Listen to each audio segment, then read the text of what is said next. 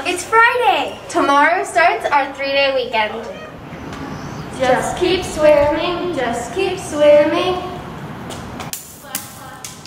You know, that song reminds me of Dory, and Dory's a fish. Will we have any fish-related things on the lunch menu today?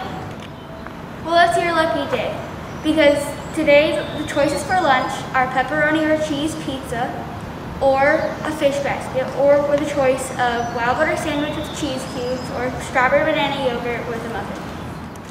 The past few days have been windy, cloudy, hot, cold, stormy. Will we have any more surprising Texas weather today? Hey Emily, do you know the weather? Because I don't. Yeah, I do. Can you tell me?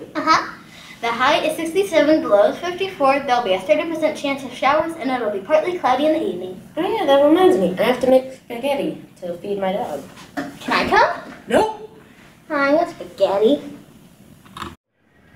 You know what's always interested in me, Landon? What? The way sculptures were made. I mean, they go back to 382 BC. Like, that's when the Greeks made them. Do you know how to make sculptures? Well, traditional sculptures are made by chiseling some sort of rock or polished granite. The Greeks' statues are still around today. Wow, that's crazy. I mean, such a long time ago, and they're still here. They must have taken good care of those. Well, you know what? They could be made of different materials, different tools. Imagine what the Greeks had to use to make this. They might have had to make their own tools just to carve one thing, and then make some other tools just to carve another detail, and use different materials each time. Must have been a very challenging process. You're right. Well, Landon, thank you so much for watching this. Back to y'all. I pledge allegiance to the flag of the United States of America and to the republic for which it stands, one nation, under God, indivisible, with liberty and justice for all. Please join us in the pledge to the Texas flag. Honor the Texas flag.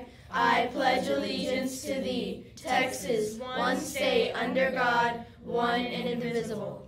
Now for the moment of silence.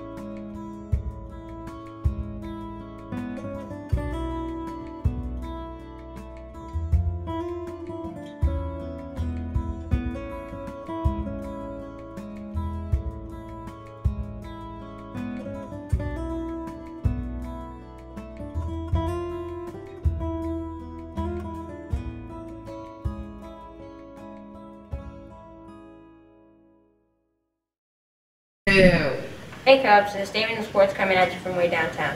Opening day came and went. The Blue Jays got an early start on the scoreboard.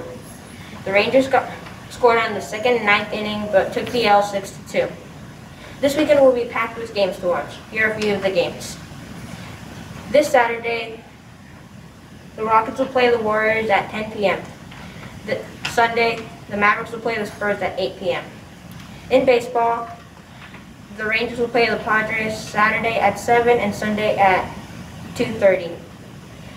Enjoy your 3-day weekend. Catch you on the flip side. Let's say the secret to success. Be in the right place at the right time with the right attitude. Have a great day. The choice is yours.